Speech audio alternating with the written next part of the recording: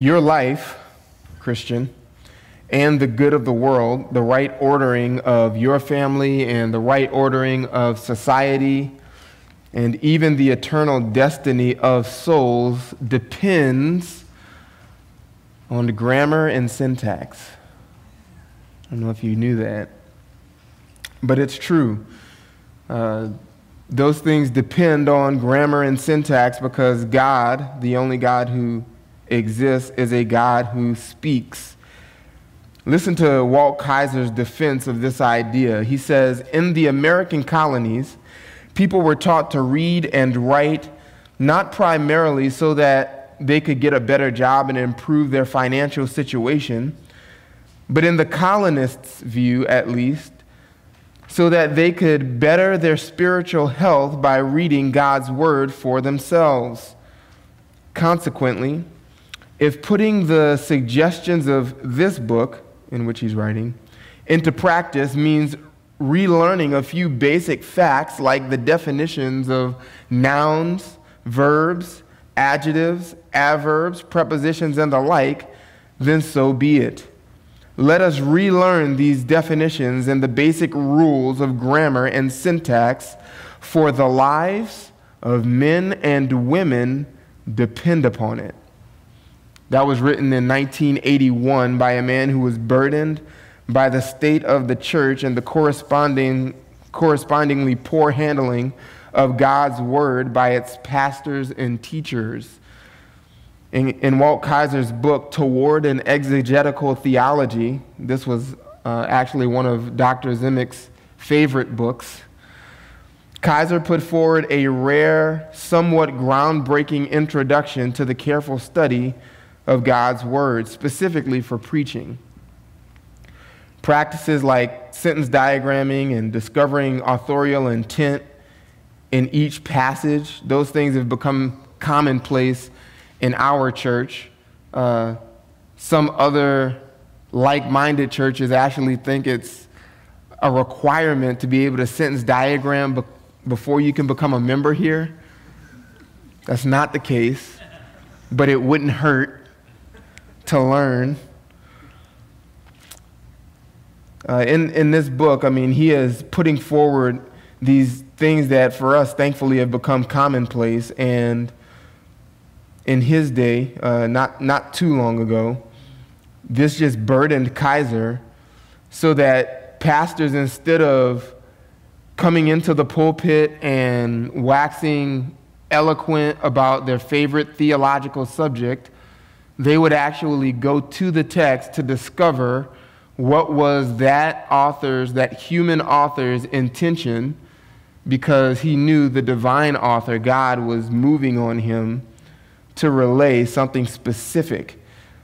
And 2 Chronicles is an excellent place to observe and apply the biblical principles that Kaiser is driving after. What Kaiser goes on to articulate as antecedent theology, or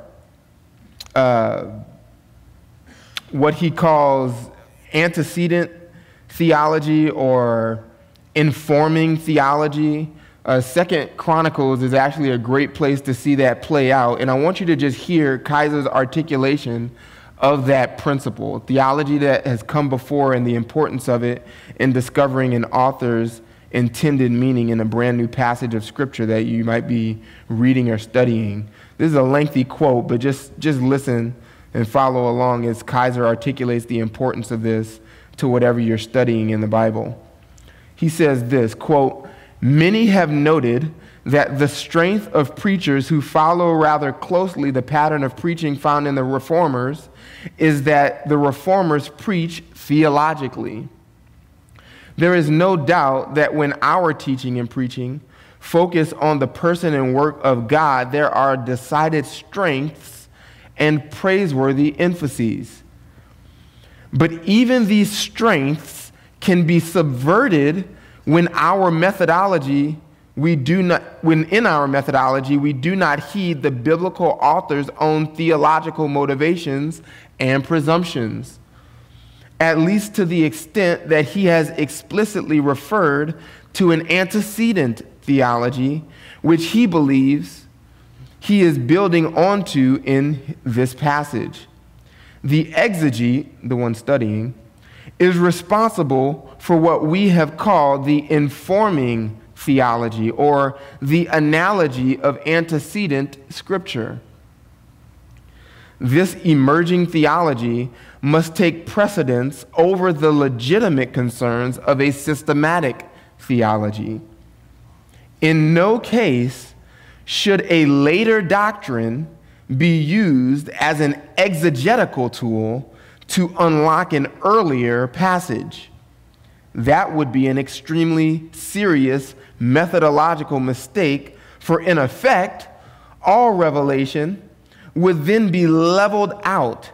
Virtually every passage dealing with a particular topic would end up saying almost the same thing as the latest revelation of God on that topic. Does that make sense? To read older passages of Scripture and assume that the authorial intent is to communicate exactly what some later doctrine has come to articulate is to read your Bible backwards. The older portions of Scripture, previous revelation, is not informed by what comes later. It's the exact opposite. And there are entire systems of theology growing, even in our day, in popularity by practicing that way of reading the Bible. That the Old Testament is to be interpreted in light of the new. Postmillennialism has come to be known by that hermeneutic. That's a hermeneutical pillar of postmillennialism, and that's reading your Bible backwards. Rather, the New Testament, or even newer revelation in the Old Testament, is informed by what has come previously.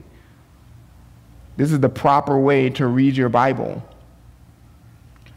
So here Kaiser's arguing that rather than imposing one's own theological concerns onto a text of Scripture, a good expositor must discover from each passage what was the burden of the author who wrote it. The burden of the divine author, God who wrote it, and the same burden of the human author who wrote it. Those intentions are indistinguishable by a solid reading, a sound reading of the biblical text. Moreover, one can discover what is this burden of the divine and human authors by recognizing the author's intentional use of words, phrases, and ideas that came before and had previously shaped his and his audience's thinking and theology. So by the time we get to the chronicler's writing of 2nd Chronicles, 1st and 2nd Chronicles, there's lots of revelation that has come before that biblical writer and his audience are already aware of. And so if we key in to the chronicler's use of those various words, phrases, ideas,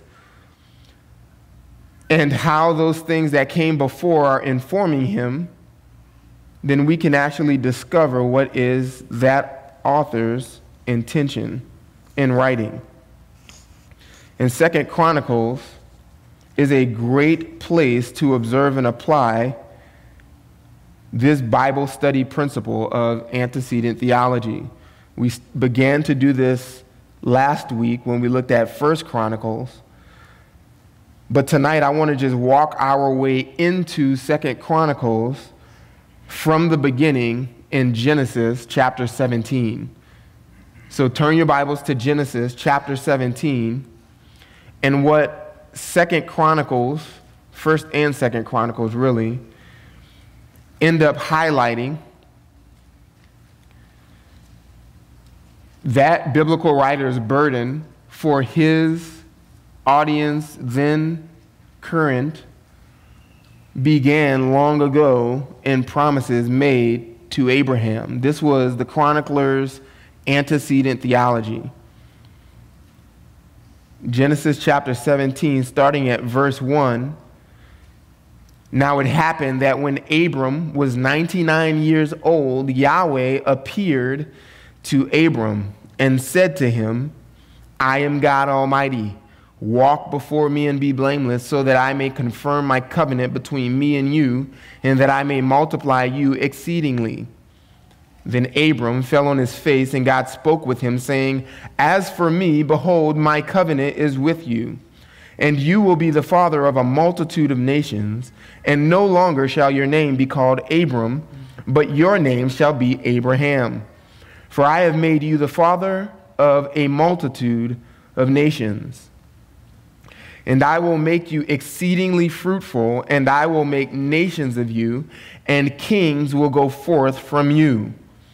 And I will establish my covenant between me and you and your seed after you throughout your generations for an everlasting covenant, to be God to you and to your seed after you.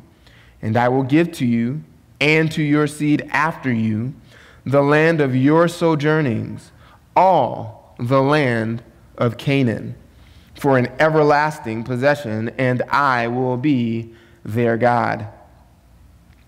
God, by virtue of promising future blessings to Abraham, Abram then becoming Abraham, is creating an expectation for him and for his descendants. You can just hear it in the reading there, namely in verse 7, I will establish my covenant between me and you and your seed after you. I will be God to you and to your seed after you. I will give to you and your seed after you, etc. Abraham and his descendants are in view to be recipients of these promises. And so God is here creating an anticipation in Abraham and in his descendants for the things outlined in the covenant promises. Here's what they included. According to verses 2 through 5, this covenant included numerous nations from Abraham. God promised also plenty of children, according to verse 6. He would make him fruitful.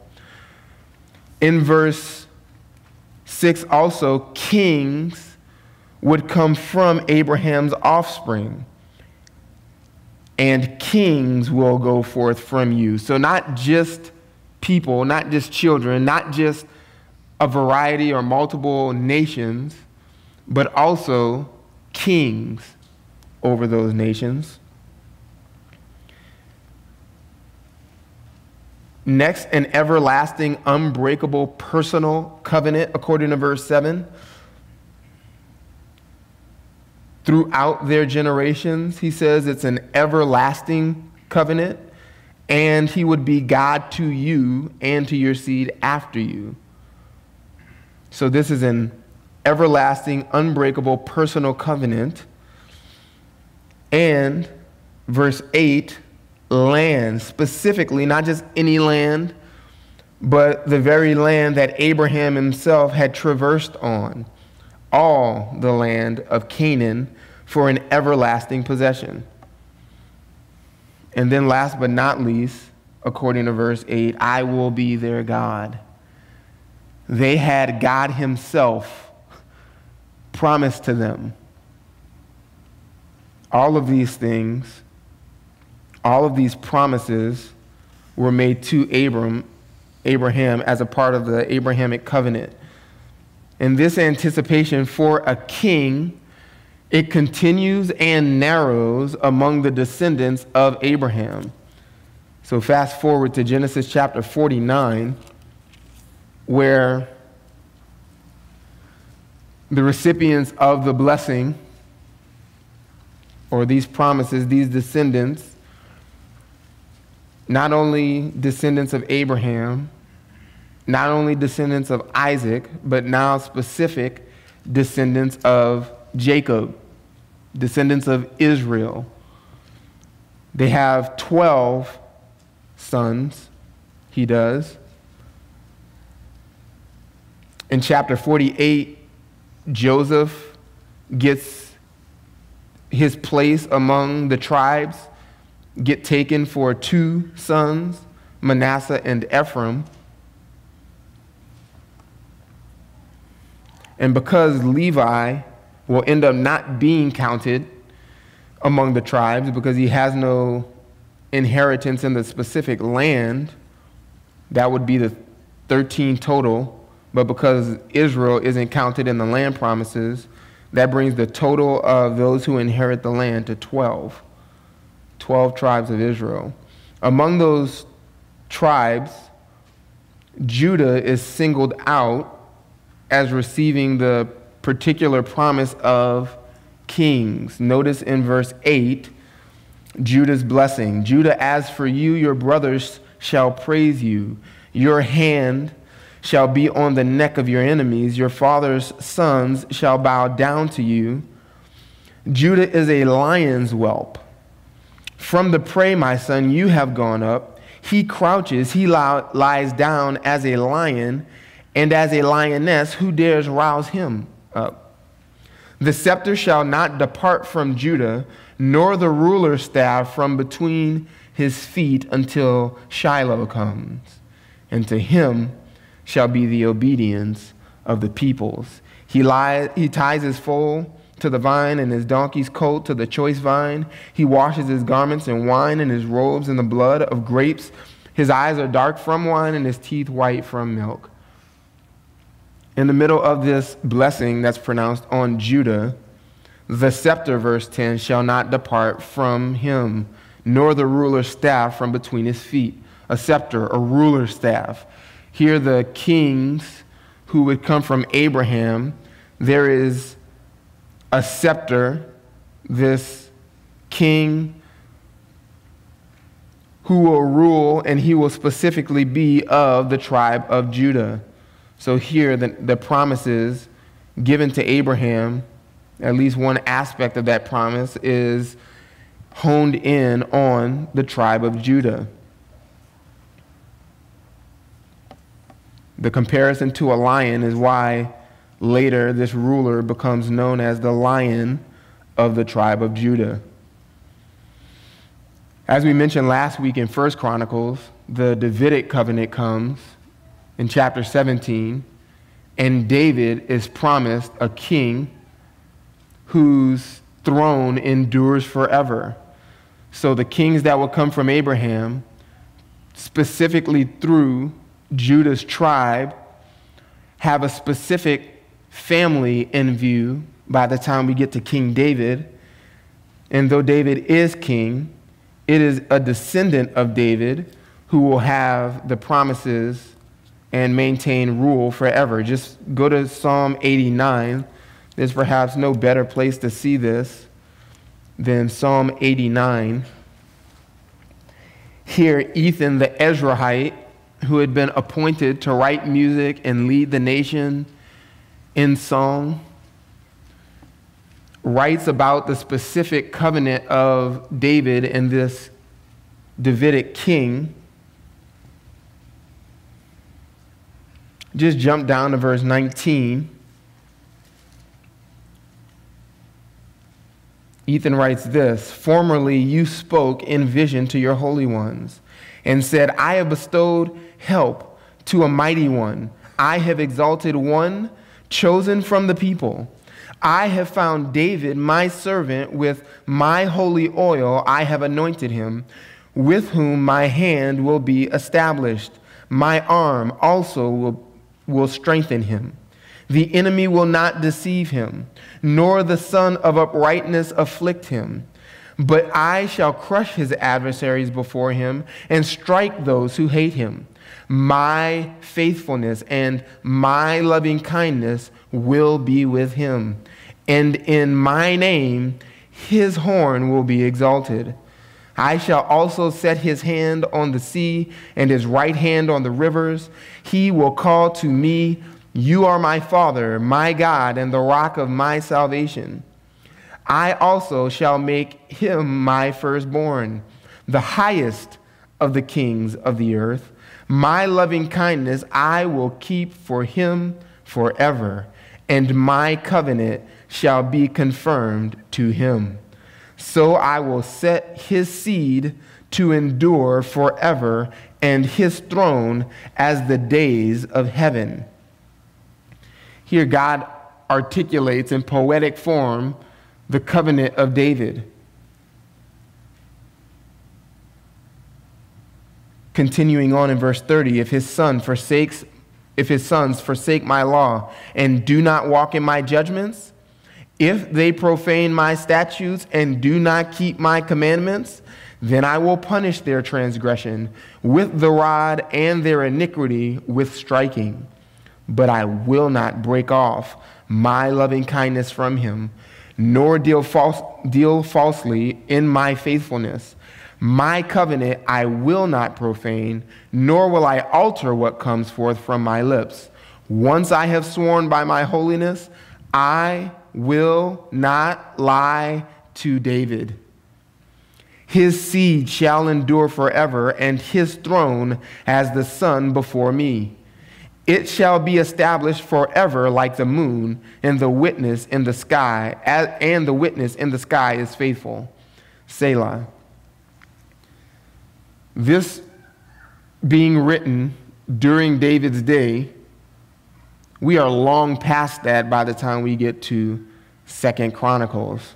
David's reign ended about 970 BC, and Judah's exile occurred in 586 BC, centuries later. The Persian king Cyrus makes a decree in the first year of his reign to rebuild the temple. That's 2 Chronicles 36:23. That decree was made in 550 BC. And Chronicles would have been written about 100 years later, sometime between 450 and 430. So by the time the chronicler writes what is now 2 books in your Bible, 1st and 2nd Chronicles, he is about 5.5 centuries after the promises have come to David. That's over twice America's history.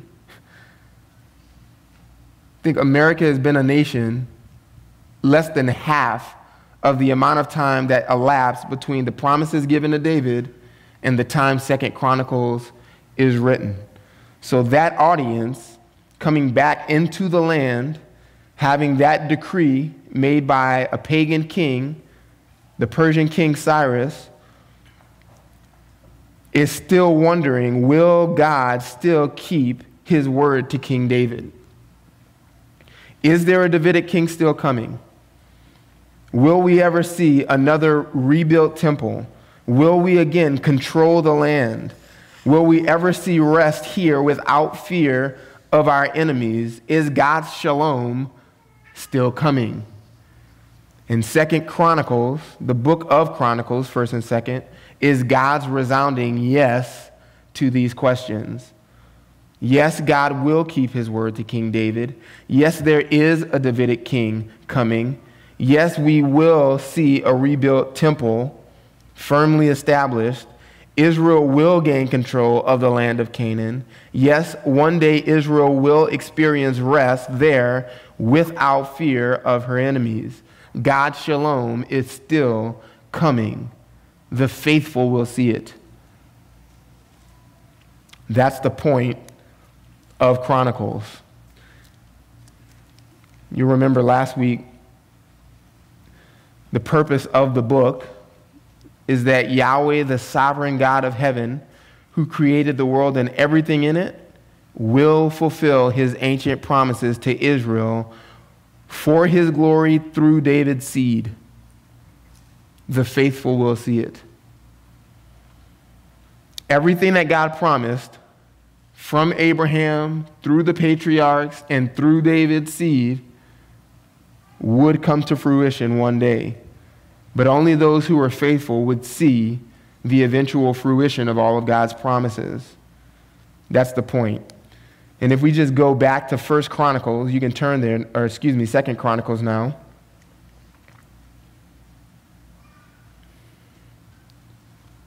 As we have it here in our Bible, 2 Chronicles opens with these words. Chapter 1, verse 1. Now Solomon, the son of David, strengthened himself over his kingdom, and Yahweh his God was with him and highly exalted him.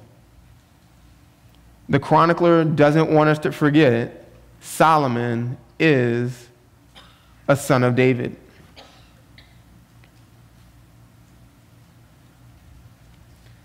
We'll see that this purpose just unfolds continually through the book of 2 Chronicles as ruler after ruler of the seed of David takes the throne, the kingdom is established, and the chronicler seems eager to highlight the successful accomplishments of David's seed. He wants us to know about not just the seed of David generally, but specifically the faithfulness of David's seed. Even bad kings, foolish kings among the seed of David get their faithfulness highlighted. And that's no accident. The details you read in 1st and 2nd Kings are conveniently glossed over, rushed through, or left out completely because he's aiming at something different for that audience. That audience coming back into the land, rebuilding the temple, seeing what God's doing while they don't have control of the land. They're without a legitimate king at that time. David's seed isn't reigning on the throne in Canaan. This chronicler wants to remind his audience that they should be longing for a descendant of David to reign. They should be looking forward not to just any king of Israel to arise, but specifically a king from the tribe of Judah who is a descendant of David. No one else will do. The nation thrived under David's descendants mostly, and so you should be looking forward to a reestablished kingdom under David's seed. And so the chronicler barely touches some of the worst details of the reign of these kings, and instead he emphasizes the faithfulness of Judah's rulers. He wants us to know to embrace the reign of David's seed. Embrace the reign of David's seed. And just detail after detail, king after king, account after account, it seems to be shouting, embrace the reign of David's seed. We see this in Chronicles at the beginning because it's introduced to us with Solomon's reign. And the first accomplishment, so to speak, of King Solomon is that he is asking for godly wisdom. He's asking for godly wisdom. What would a descendant of David do if given carte blanche request, ask me for anything? Well, the seed of David would ask for wisdom to rule well. And that's what we have in Solomon. Chapters 1 through 9, a chunk of 2 Chronicles, detail for Solomon's reign, and prominently within Solomon's reign, we get chapters 2 through 7, all about the rebuilding, or not rebuilding, but the building of the temple. So what's significant about Solomon's reign in 2 Chronicles is what Solomon primarily had to do with rebuilding the temple. You get that 6 chapters of Solomon's 9-chapter reign are consumed with the details of the rebuilding of the temple. So those two aspects of God's enduring promise, David's seed, a king, and the temple, the chronicler is showing go hand in hand. The king and the temple go hand in hand. He doesn't even forget, after discussing the details of the temple being built, he doesn't forget to discuss that prominent prayer in chapter 6. He goes on to God's glory filling the temple in chapter 7. He talks about Solomon's accomplishments in chapter 8, and then the famous visit of the Queen of Sheba in chapter 9. And before we move on from Solomon's reign, I just have to highlight this. In chapter 9, notice what happened as a result of Solomon's exercise of wisdom as he reigned over the nation. The Queen of Sheba is left breathless, and look at what she says in chapter 9, verse 7. How blessed are your men, how blessed are these your servants who stand continually before you and hear your wisdom. Blessed be Yahweh your God, who delighted in you to set you on his throne as king for Yahweh your God, because your God loved Israel to cause them to stand forever. Therefore, he gave you as king over them to do justice and righteousness. This pagan queen coming into Israel, seeing God's wisdom exercised effectively over the nation, and what happens as a result, she acknowledges God as God. That Israel must be a blessed people because Israel has Solomon as their king. Yahweh's rule is being mediated through King Solomon, and therefore she acknowledges in verse 8 him, Yahweh, as the blessed God. Mission accomplished. When David's seed, with God's wisdom, having established and built the temple, is reigning over the nation of Israel. After this, Solomon's foolish son, Rehoboam, becomes king. And you'll notice, if you just jump to chapter 10, verse 19, that when Israel separated from the house of David, this was described as rebellion on Israel's part. Verse 19 of chapter 10. So Israel has been in rebellion against the house of David to this day. What does the chronicler want us to know? That when the nation was separated, even though this was sovereignly ordained and brought about by God, because he says that too, this was on Israel's part. As far as Israel is concerned, when they separated from David, that was rebellion. He wants it to be clear that to not be under the reign of David's seed is, in fact, sin. This is unfaithfulness from all those rebels who resist the reign of David's seed. But even the foolish king who facilitates the separation of the nation by listening to his young friends rather than the wise counselors who walked with Solomon, even he gets highlighted well, as if he's been a good king. Look down to chapter 11, verse 23. This is said of Rehoboam. And Rehoboam, and he acted with discernment and distributed some of his sons throughout all the lands of Judah and Benjamin to all the fortified cities, and he gave them sustenance in abundance, and he sought a multitude of wives for them.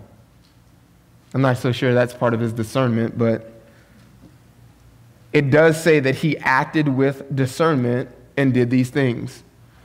That is not a statement made about him in 1 Kings 14. Just compare that to 1 Kings 14.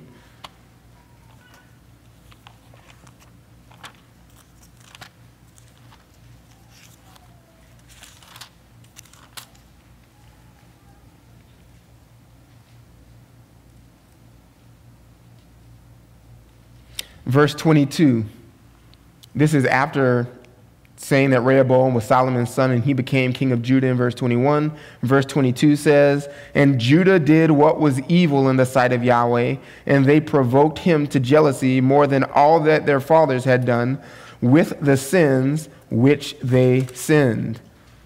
They also built for themselves high places and sacred pillars, Asherim, on every high hill and beneath every green tree. There were also male cult prostitutes in the land. They did according to all the abominations of the nations which Yahweh dispossessed before the sons of Israel. That's a description of the way that Rehoboam led the nation Judah. That is not said in 2 Chronicles 11. Even note in verse 6 of chapter 12 how more commendation is given about Rehoboam, not mentioned in 1 Kings. 2 Chronicles 12:6. So the princes of Israel and the king humbled themselves and said, Yahweh is righteous. When Yahweh saw that they humbled themselves, the word of Yahweh came to Shemaiah, saying, they have humbled themselves, so that I will not bring them to ruin, but I will grant them some measure of escape, and my wrath will not be poured out on Jerusalem by the hand of Shishak, the king of Egypt. So there 3 times they humbled themselves, they humbled themselves, they humbled themselves. There's no record of Rehoboam humbling himself in Kings. What does the chronicler want us to know? The kings of Judah humbled themselves. That's what they do when they're indicted by God's prophets. Even the next king of Judah, Abijah, is seen as defending God's name and David's throne. Look at chapter 13, verse 18.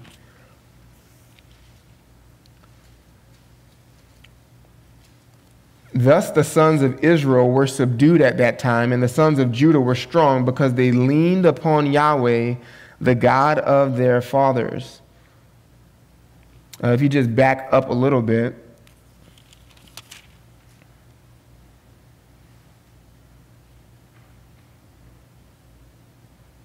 this is an account of Abijah's reign. And he says in verse 8, or verse 5, do you not know that Yahweh, the God of Israel, gave the rule over Israel forever to David and his sons by a covenant of salt? There he's clearly saying that the rule rightly belongs, even over Israel, to David's seed. Yet Jeroboam, verse 6, the son of Nebat, the servant of Solomon, the son of David, rose up and rebelled against his master. There again, couched in the language of rebellion, any attempt to resist the rule of David's seed. Worthless men, verse 7, gathered about him, vile men who proved too strong for Rehoboam, the son of Solomon. He was young and timid and could not exert his strength before them. So now you intend to exert your strength before the kingdom of Yahweh by the hand of the sons of David, being a great multitude and having with you the golden calves, which Jeroboam made 4 gods for you.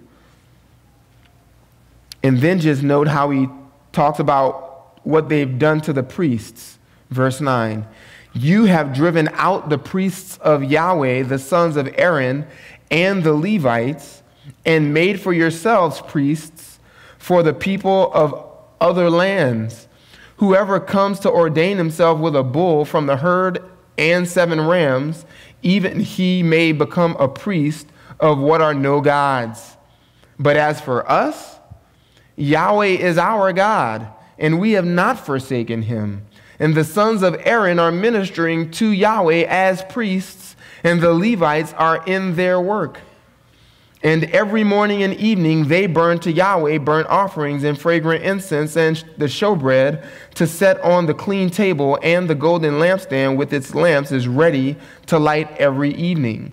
For we keep the responsibility given by Yahweh our God, but you, Israel, have forsaken him. So he wants clearly it to be known that faithfulness is happening under the reign of David's seed, as opposed to what's happening in Israel.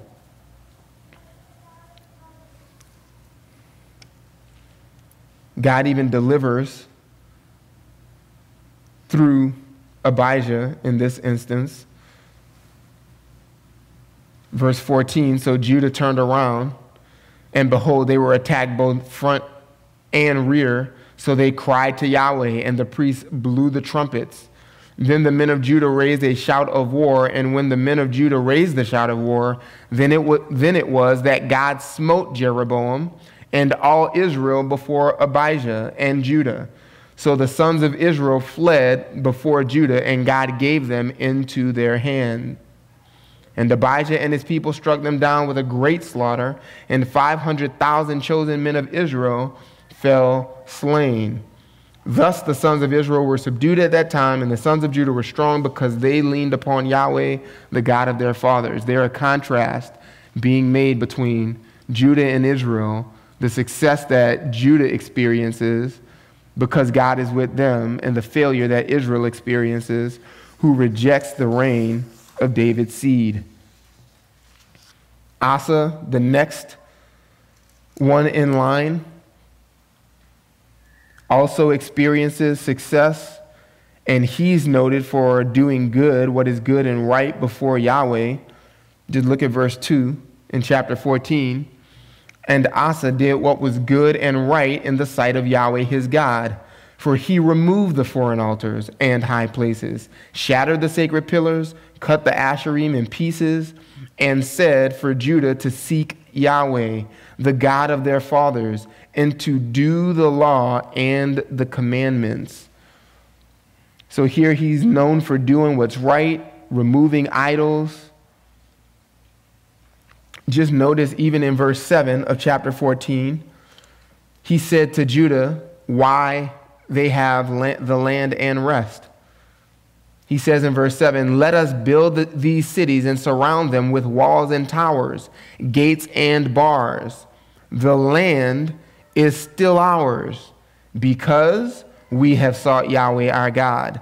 We have sought him, and he has given us rest on every side. So they built and succeeded. You just think, why are these quotes being found and strategically placed in the mouth of Judah's kings by the chronicler? It's because he wants his audience to know Judah's rulers seek Yahweh, and this is why they have access to the land. He says, the land is still ours because we have sought Yahweh. We have sought him, and he has given us rest. Land and rest belong to those who seek Yahweh, even under the reign of David's seed. All of these things are connected. Land, rest, David's seed, all from God. Even though later Asa lapsed in his obedience. Chapter 16, verse 7. Now at that time, Hanani the seer came to Asa, king of Judah, and said to him, because you have leaned on the king of Aram and have not leaned on Yahweh your God, therefore the military force of the king of Aram has escaped out of your hand. And then he reminds him of the victory that he once achieved. Were not the Ethiopians and the Lubim a vast military force with an exceedingly vast number of chariots and horsemen? Yet because you leaned on Yahweh, he gave them into your hand.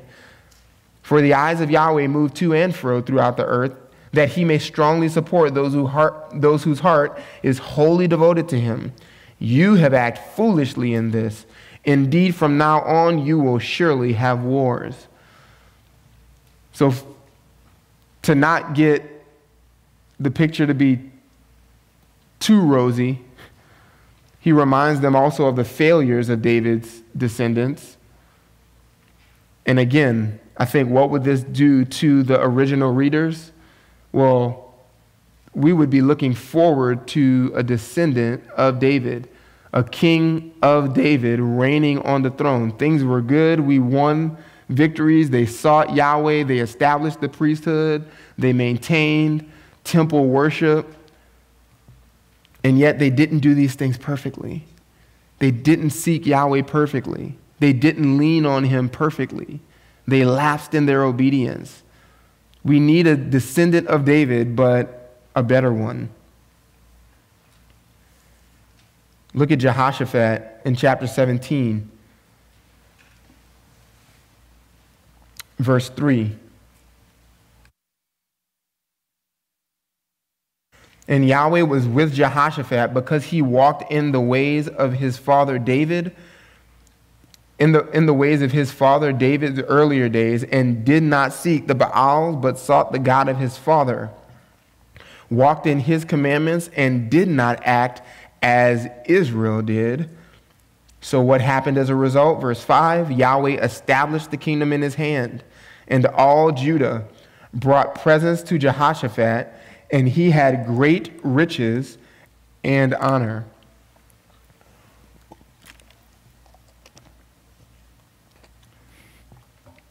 Here again, you'll see, excuse me, in verse 4, even when the kings of Judah do err, they err, and the writer can't help but mention that it's like, verse 4, Israel. So he did not act as Israel did. This happens a number of times in the book. Just go forward again to the next king, Jehoram, chapter 21, verse 6.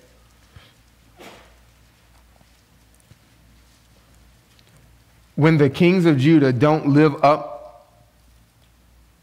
to David, the pattern that was set in King David, it's said to be like the kings of Israel.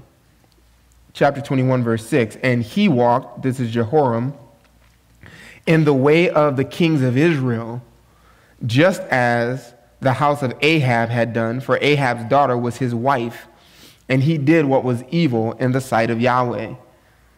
So even still, when the kings of Judah err, don't look to a king of Israel. You don't have any hope in a king outside of the kings of Judah. Because when the kings of Judah err, it's like those other guys, the kings of Israel. But even when they rebel, you'll notice in the very next verse, even when they rebel, the chronicler wants us to know this doesn't change the promises. The promises still stand even when the kings of Judah fail like the kings of Israel. Verse 7 in chapter 21. However, Yahweh was not willing to make the house of David a ruin because of the covenant which he had cut with David, and since he had promised to give a lamp to him and his sons forever. Look forward to a seed of David. The promises still stand. Even the sin of the kings of Judah can't change the promises. Chapter 22, a similar note is mentioned when another seed of David fails, Ahaziah. Chapter 22, verses 3 and 4. He also walked in the ways of the house of Ahab, for his mother was his counselor to do wickedly.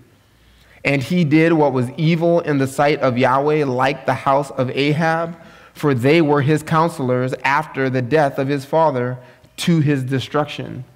So there again, a failure in the king of Judah is like a failure in the house of Israel, Ahab being a descendant of King Omri. It was this man's mother who sought to destroy the royal line. Verse 10, when Athaliah, the mother of Ahaziah, saw that her son had died, so she rose and destroyed all the royal seed of the house of Judah. This is a controlling parent, isn't she? But Jehoshabeath, the king's daughter, took Joash, the son of Ahaziah, and stole him from among the king's sons who were being put to death, and put him and his nurse in the bedroom. So Jehoshabeath, the daughter of King Jehoram, the wife of Jehoiada the priest, for she was the sister of Ahaziah, hid him from Athaliah, so she did not put him to death. So he was hiding with them in the house of God 6 years, while Athaliah was reigning over the land. Here again, the chronicler is highlighting what? The promises still stand. Even when all the Davidic line is put to death, God miraculously preserves his promises. So you can count, even when for a time the promises seem to have failed, you can count that God has somehow preserved his promises. All of this is cultivating in the people receiving this letter, this book, 1st and 2nd Chronicles, in anticipation that the promises still stand.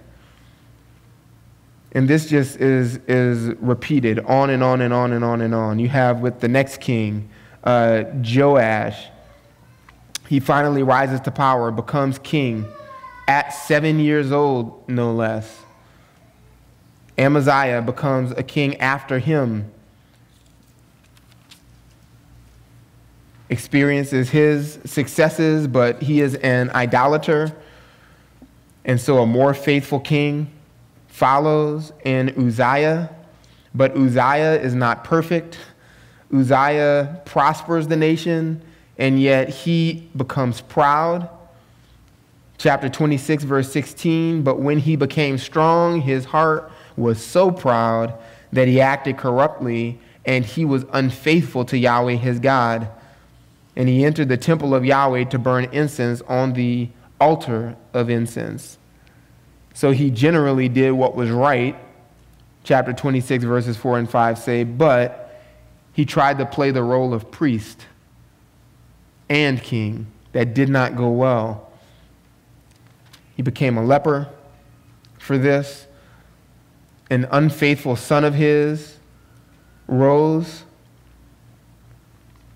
And then after him, another son rises who's unfaithful. He compromises with foreign nations.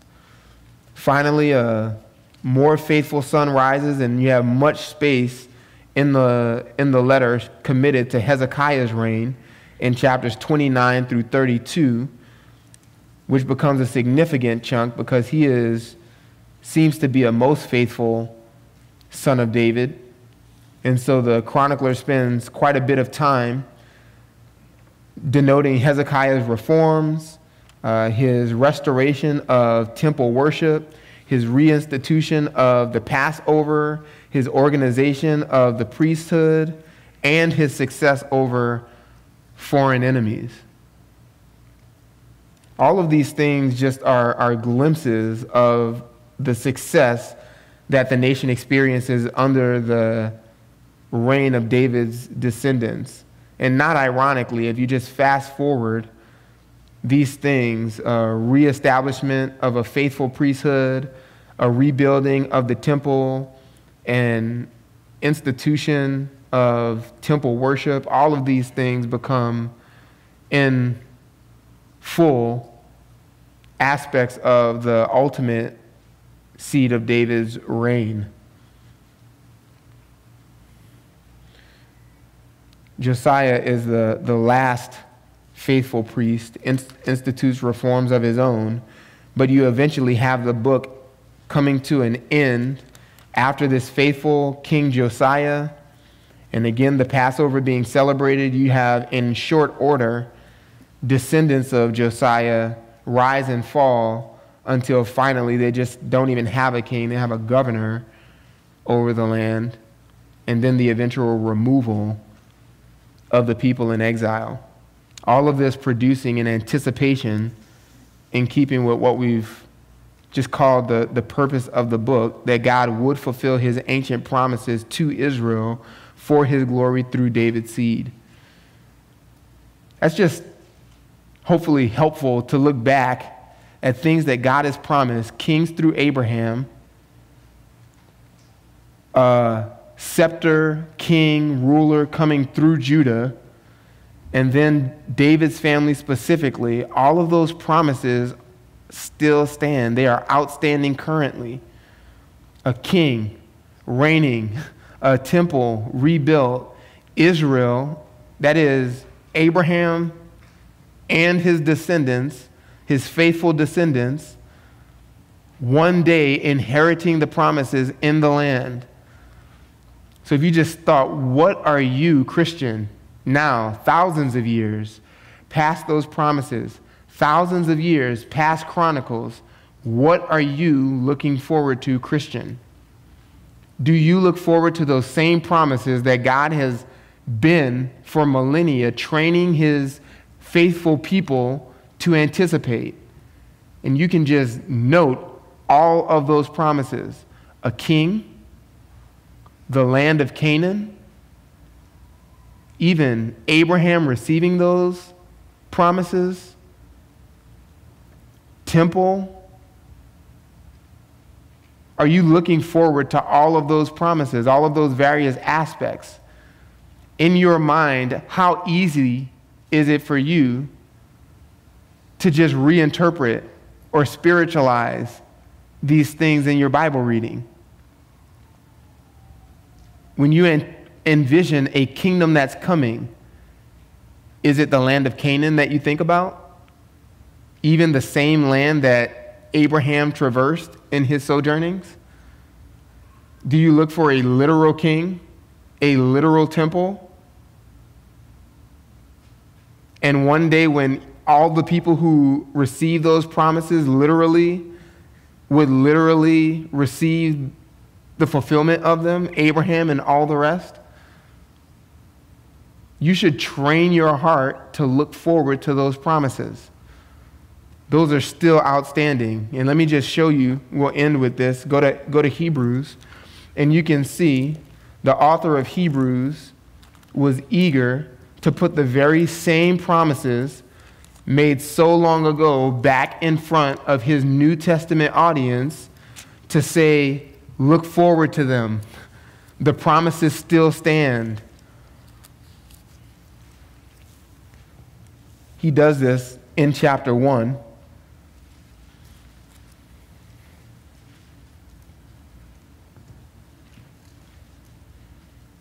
Look at verse 13.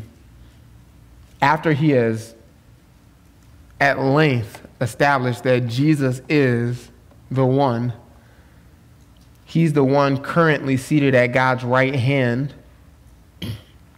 he says this interesting statement, verse 13, it's not angels who have these things said about them, but to which of the angels, Hebrews 1:13, has he ever said, sit at my right hand until I put your enemies as a footstool for your feet? Zero. No angel has that ever been said to. Sit at my right hand until I put your enemies as a footstool for your feet. So there's still a time coming when that's to be the case. Verse 14, are they, the angels, not all ministering spirits sent to render service for the sake of those who will inherit salvation?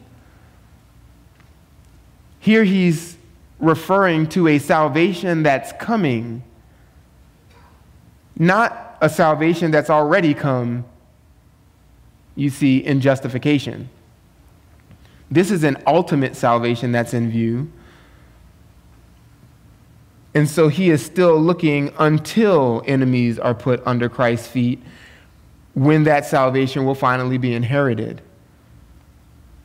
The New Testament audience, chapter 2, verse 1, because of these things, are required to pay much closer attention to what we have heard, lest we drift away from it. Jump down to verse 5. For he, God, did not subject to angels the world to come, concerning which we are speaking. Wait, we've been talking about a coming world? Yes. The salvation that's coming regards a time when Christ's enemies are finally put under his feet. There are still rebels in rebellion against the seed of David. All of his enemies have not been vanquished. They have not been made to be put under his feet so that they no longer rail against him. What has been testified? Verse 6. This. Someone has testified somewhere saying, what is man that you remember him, or the son of man that you are concerned about him? You have made him for a little while lower than the angels. You have crowned him with glory and honor. You have appointed him over the works of your hands. You have put all things in subjection under his feet, that is man. For in subjecting all things to him, God left nothing that is not subject to him. But now we do not yet see all things subjected to him. That time is still coming. And so what? What does he say to do to a New Testament audience? Since these promises are outstanding, enemies will one day be put under his feet, there is a world yet to come when the ultimate salvation will be realized.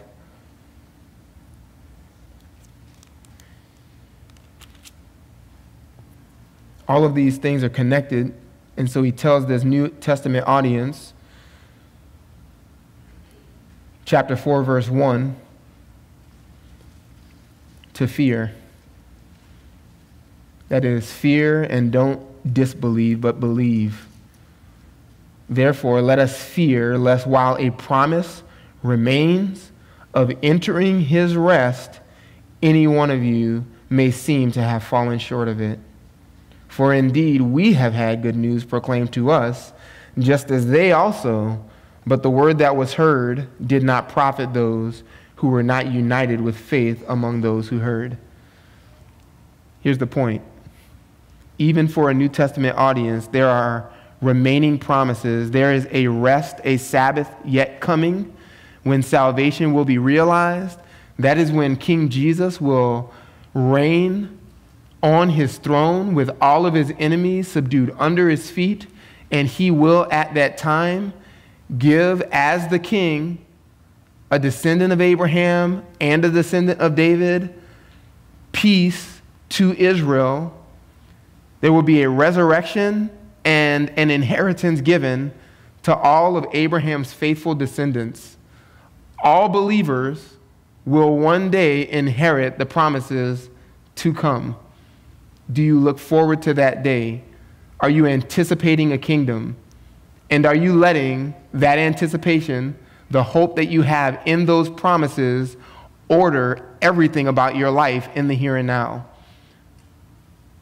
The way you go about being married to your spouse, the way that you live in sexual purity, the way that you spend money, and the way that you spend your time, the way you children honor and obey your parents, all of those various aspects of life should be shaped by the reality that there is a kingdom coming, and those who will inherit the kingdom live their days now in fear and faith. That is what we must do. That is what 2 Chronicles is teaching its audience who received it to do. That is what Chronicles still teaches us to do, to look forward to those promises that are coming. Let's pray. God, thank you for these incredible words that we would have no access to without your own kindness to preserve your word for us, to speak a good word spoken in season, how good it is. And so I pray that you would help us to receive these words as such, and that you would work in our lives such that we hope in a certain future, that what is coming, things that we cannot see, cannot hold, cannot taste, cannot touch, that they would be more certain to us than the very things that we see with our eyes, that you would teach us to walk by faith and not by sight, and that we would put off temporal pleasures, as did Moses and those other saints who walk by faith, that you would teach us, train us to walk by faith so that we too might inherit a kingdom to come. We pray all of this in the name of King Jesus. Amen.